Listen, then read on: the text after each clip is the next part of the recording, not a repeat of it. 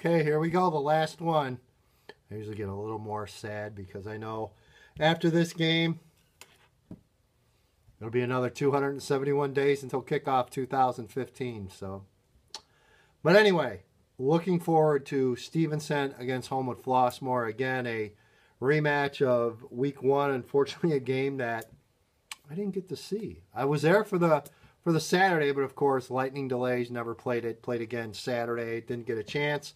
But again, not a huge shocker. I mean, two teams that have definitely been at the best of their game the last handful of years. Had a feeling, kind of kept saying that HF would have a chance to win a state title over the next few years, and voila, here we go. So, Homewood-Floosmoor, I think the key in this ball game really for the Vikings is you have to be able to establish that running game with the Harley Hampton twins. Bryce Gray, I think, is really developed well, coming into his own.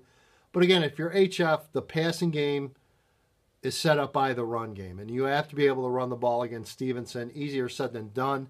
I think the Patriots' defensive line in particular is very good this year.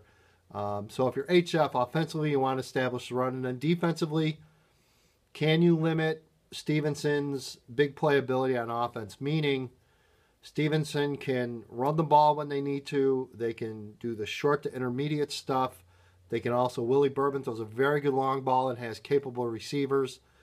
Cameron Green, Sorensen. So there's a lot that you have to defend against Stevenson. And it's a lot to ask. And oh, by the way, Willie Bourbon also a very, very solid scrambler out of the pocket when he needs to. So a lot to defend if you're HF. So you really, really have to be able to ball control and keep that football away from the Patriots. Now, if you're Stevenson, as I mentioned, you take the flip side, you've got to be able to really control the run against Homewood-Floosmoor. You want the Vikings to get in those third and long passing situations, and that's something I don't think the Vikings really want to do. And again, HF is very hard to scheme because Buzz will throw a lot of different looks, a lot of different formations, a lot of different personnel packages at you. They really, HF and Craig Bazia really gives you a lot to defend. I mean, he really gives you a lot of looks that you have to be ready for. So Stevenson and Bill McNamara, they've had their hands full trying to make sure their defense is in place for certain things that they're going to see. And I guarantee you,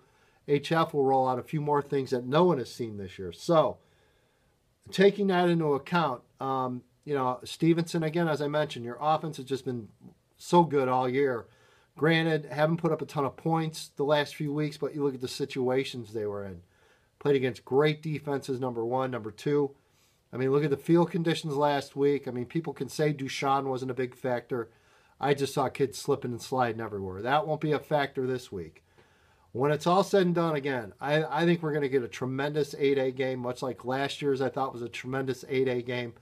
When it's all said and done, I'm going to go with my number one team, and they've been number one for a while in Stevenson. But again, this time of year, both quality teams, nothing would surprise me. I see the difference here maybe being a turnover or two, a special teams player or two, can really turn the tide. And when it's all said and done, I think Stevenson finally gets that elusive state title. So there you go, my 8A thoughts, and see ya.